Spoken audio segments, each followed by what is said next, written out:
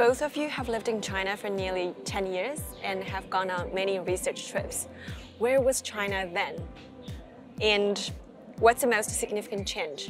I think a lot of things have changed in China over the 10 years that I've been here, and many for the better.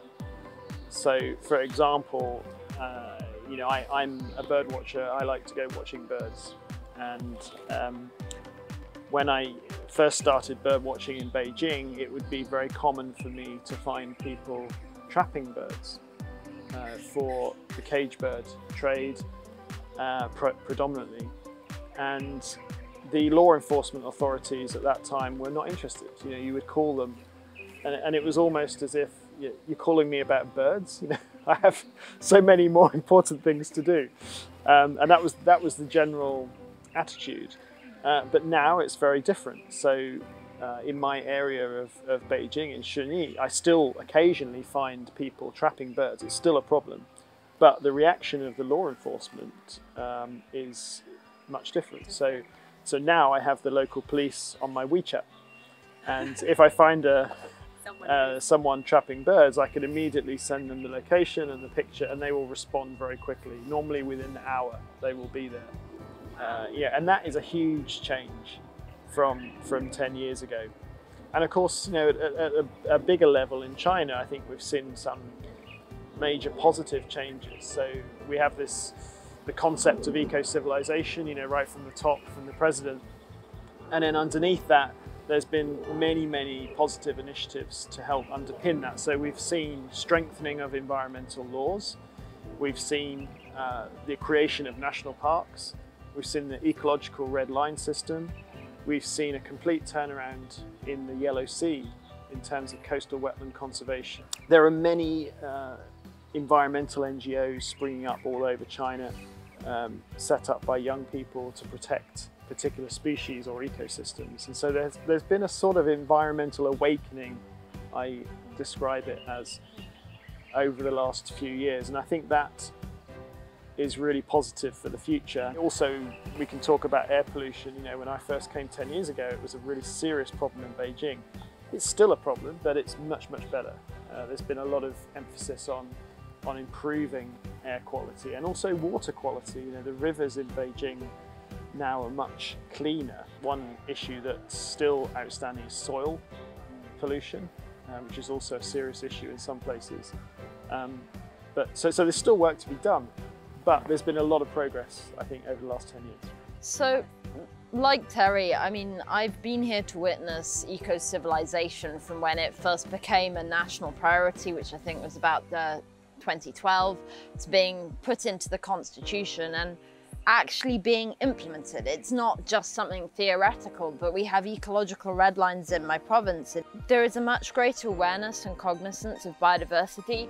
There is also much more domestic tourism to see biodiversity. So every year we have more people with more expensive cameras coming to take photographs of biodiversity. You barely saw that when I first came to China. We're also seeing a depopularization of wild meat. So when I first came to China, it was very easy to see wild meat for sale.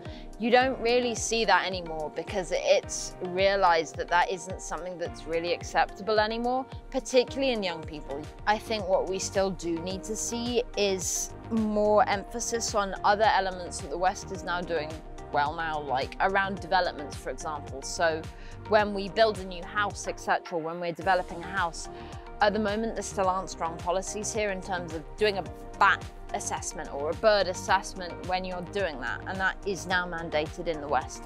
Yeah, I think just a small example of the greater awareness on biodiversity. I think just this week, the day before I came here, I had a meeting with the Beijing government about renovations that are going to be planned on a lot of the old buildings in Beijing. And these old buildings are very important nesting sites for swifts. And so they called a meeting to discuss how to manage those renovations in a way that would not negatively affect the swifts. So the swifts are nesting there for 3 months of the year.